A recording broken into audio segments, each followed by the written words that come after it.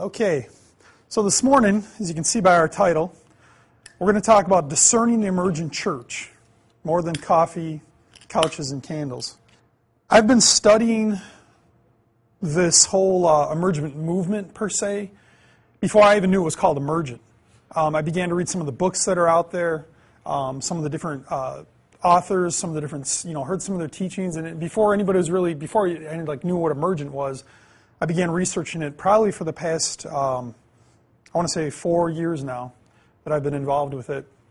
And what I have found is it's become much more prevalent in most of the larger churches, larger denominations. I mean, you're kind of seeing it all across the board. It's been very accepted, okay?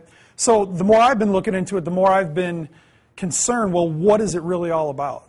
Is it just an alternative way to do church? Or is it just trying to, be relevant and reach the culture? What's it really all about? So I want to try and break that down today. We'll look at some of the history, and then we'll look at some of the people involved with it. And then we'll start looking at some of the teaching. And what I've done in this presentation is I've got the actual quotes and like video clips and audio clips, because I want you guys, don't just take, what I'm saying per se, but I want you to be able to see it for yourself. Okay? So let's go through this. What is the emergent church? Well, as you see by the slide here, defining the emergent church is like trying to nail Jell-O to a wall.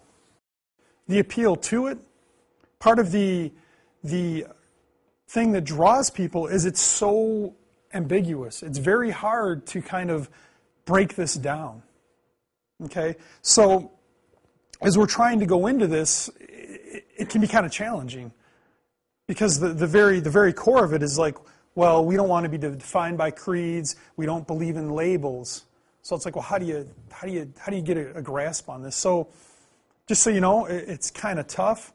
So I've tried to do the work for you as much as I could to kind of break these terms down to where it's going to be in manageable pieces, and we can get some understanding. One thing we do know is that something is emerging, but it isn't the truth. Now, do you know who that is? Does anybody know who that is? Yeah, Brian McLaren, okay? And one thing you're going to see as the more you go into this verse comes to mind, is Proverbs 14:12, that says, "There's a way that seems right to a man, but the end thereof is death."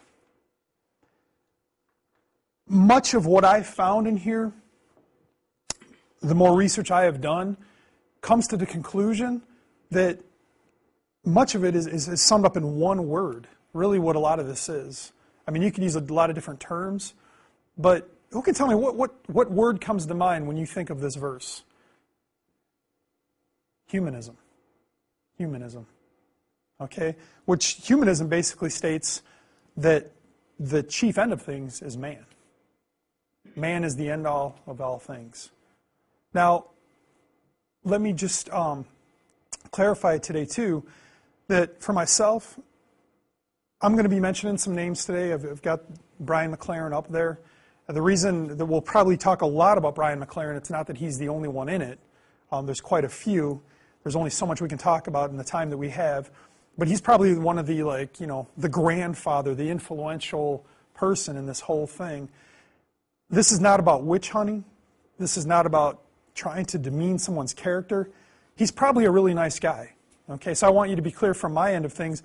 I'm not about trying to go after people and bring people down, and it's not really my thing to do that. My passion, and I hope it's your passion as you guys are here to study for the ministry, is the glory of God. That's what I want. I want more of God. I want more of the truth. And I want more of the power of the gospel.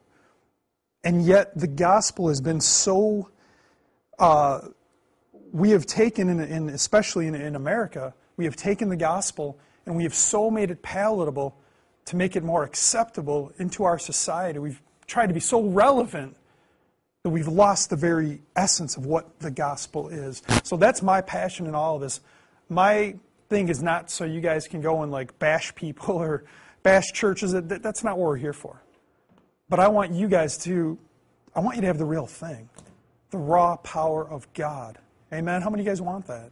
I believe you guys do. You want to see lives change. You want to see God working through you. That's what I want for you guys here today. All right, Rick Warren. We've all heard of Rick Warren, right? Okay. Now, when you think of Rick Warren, you're probably not thinking of Emergent Church. What comes to mind when you think of Rick Warren? Some kind of purpose something, right? Purpose this, purpose that. Okay. Well, one thing we're not going to get into this today because it would be a whole other thing, but one thing I want everyone to understand is you look into these things, you'll see that Rick Warren has been a big-time supporter of the Emergent Church, both doing a foreword in Dan Kimball's book called The Emergent Church. He's always been a supporter of it, always been a propagator of it, but kind of more behind the scenes, okay? But has definitely helped in getting the message out there of what the Emergents are teaching. So, if we look a little bit down on the notes there in that paragraph, it says, instead of calling it a movement, those of the emergent sentiment would rather call it a conversation. Anybody ever hear that before? Conversation? All right. The leading voice for the emerging church movement is the Emergent Village, emergentvillage.com, which began as a group of young Christian leaders gathered under the auspices of Leadership Network, like we talked about, in the late 1990s and organized in 2001. In their own words, they began meeting because many of them were disillusioned, disenfranchised by the conventional ecclesial institutions of the late 20th century. So what you had is a lot of people who were saying, you know what, man, the way we're doing church, it's just not working. Youth are falling out. There's sin. There's hypocrisy. Now, have you guys seen this in the church? You guys seen problems in the church? Yeah, definitely. I mean, guys, I don't even want to get into the problems I've seen in the church. I've seen sin, adultery, molestation. Man, you name it, I've seen it in ministry. And it's disgusting. And it's wrong. And I've been doing this for 20-something years. Nevertheless, I never felt that, you know what, man, we just need to do something. Man, we just need to change this whole system. Yeah, the church has problems, but it's not the church so much it is the people, okay? Because you got a lot of people that are living there's a lot of compromise, there's a lot of false teaching out there, there's a lot of those things, and there's a lot of, bottom line is there's a lot of people in churches that aren't even Christians. A lot of false converts out there, okay? So the problem isn't that, we need to just redo the whole philosophy of church. The problem is that the people need to repent. They need to get right with God. A lot of this is because people are living lives that are very ungodly, okay? But these group of people got together and said, man, things aren't working, so we need to change. We need to do something different. I found this interesting little chart. I don't know if anybody has seen this before, but talk about humanism, okay? So the emergent people, they see problems in the church, say, well, what can we do to fix this? All right? The bottom line is we need to go back to God. We need to get ourselves right with God. But what many of the leaders within the church did is it begins to look like this. And this particular graphic, this is from it's called the Religion of Scientific Humanism. And it's doing very similar mentality to what the Emergent Church is doing. So basically, in your lifetime, you need to make this a better world.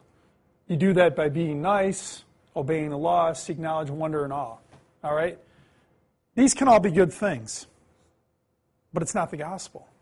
These may be elements of the gospel, but this in and of itself, we're not here to build a kingdom on this earth, but we're here to bring people into the kingdom.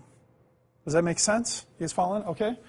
So when we begin to do this, when we begin to take all these human elements, you know what? I can do all of this, all these things, without God.